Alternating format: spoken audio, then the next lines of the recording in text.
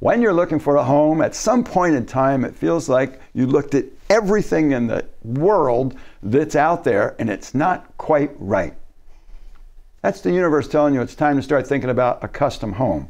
I brought a friend of mine, Ross Fanti from Pinnacle Homes, in to share a little bit about what's that like and how do you go about turning that vision in your brain, turning into a home you can really love. Russ, welcome. Thank you so much, Wally, for having me on. Well, let me first flatter you. The blue blazer, I'm glad that you got the memo, and then you just took it to the next level with the pocket patch and the cool socks. Very nice. I'm trying to keep up with you, so absolutely. So we can talk fashion if you want, or we can talk about new custom homes, whichever you prefer. Well, let's talk about custom clothes. The question on my mind, it's an age-old question that men often have with their haberdasher. Should the shirt match the pocket patch? I would say no to that, and I know we saw a lot of that in the early 2000s, and so unfortunately, you can do maybe a pattern or a similar color, but probably not both. So we got the little blue pocket patch and then the purple checker there, so trying to keep a little variation. There you go, and then brought the color of the socks into the whole thing. Well, I'll have to credit the wife for that one, for the socks. But it speaks to the idea, though, when we're looking for a custom home, or considering a custom home, it's a completely clean palette.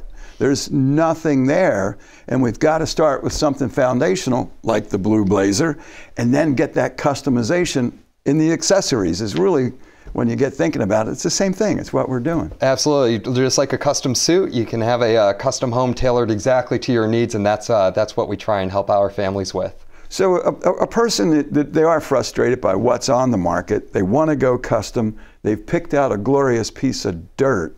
What's the first step in the process to turn that glorious piece of dirt into a glorious home? Well, that's a great question, Wally, and I'll share with you from our experience, most of the families that we see, the focus is always so much on the home or the floor plan itself, and they're very excited about that, as they should be. The biggest thing I always recommend to the families is, before we start focusing on the floor plan, though, is really doing our due diligence on the home site. The reason I say that is because before we even start getting into the home and the pricing and the finishes and the features and everything we just discussed, we really want to make sure that we address any issues with the lot itself, because that can have such an effect on the price, the total price, and unfortunately a lot of times either families get too excited, or they bypass that, or a builder doesn't address it, and then inevitably that turns into much higher costs that at some point have to get addressed.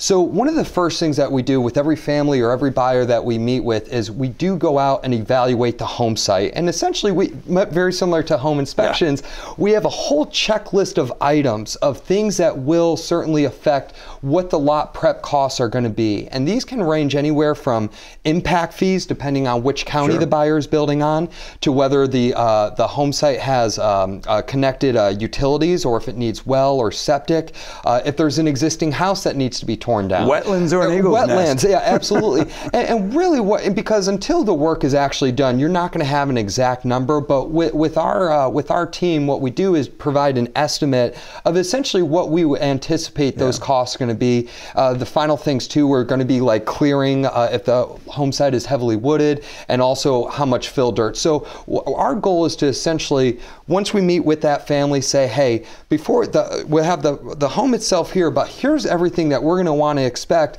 And especially if families are still negotiating the price of a lot, or if they're looking between two, certainly a big factor that they'll want to consider. Something interesting I've seen you do, immensely creative. There are a lot of real estate agents who are selling dirt. They may have one lot, multiple lots, maybe even a community, but they've got dirt. And it's sometimes difficult for a buyer to envision what that dirt's going to look like on a home. Share with me how you partner with real estate agents selling dirt to help them cast a greater vision, which is a wider net, to get the dirt sold. Absolutely, and one of the things at Pinnacle Homes that what we started doing a couple years ago is reaching out to exactly what you said, listing agents who have vacant lot.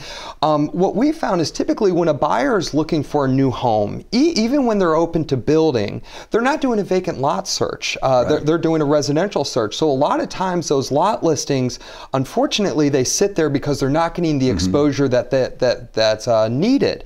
So what we do is we reach out out to the listing agents, and we essentially offer those agents to help create a house lot package, where what we'll do is we'll take one of our floor plans that we have, include the price of the lot, and essentially offer a turnkey price. Now this way, this helps out the listing agent, because now not only do they have a vacant lot search, but they also have a new residential listing as well.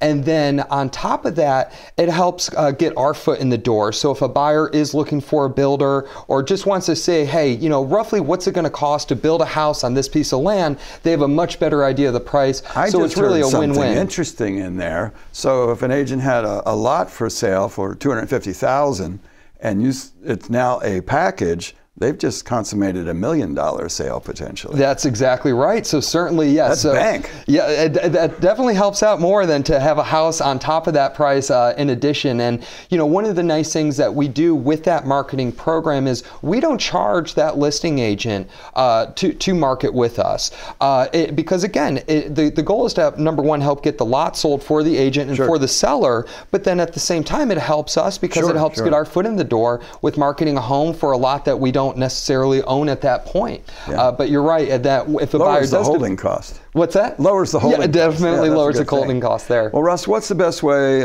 for an agent with lots, or an individual family? What's the best way to get a hold of you? Well, the best place to start is on our website, which is pinnacle-homes.net. That is our website that we have that has all of our contact information. I am the builder representative, so any questions that you have in terms of pricing, where to build, you know, what's available, what's the building process, because certainly we could go into more detail. That's the best place to start, pinnacle-homes.net. Thanks. I want to thank Russ for being with us. Very appreciative of how he's taken the classic blue blazer and taken it to the next level.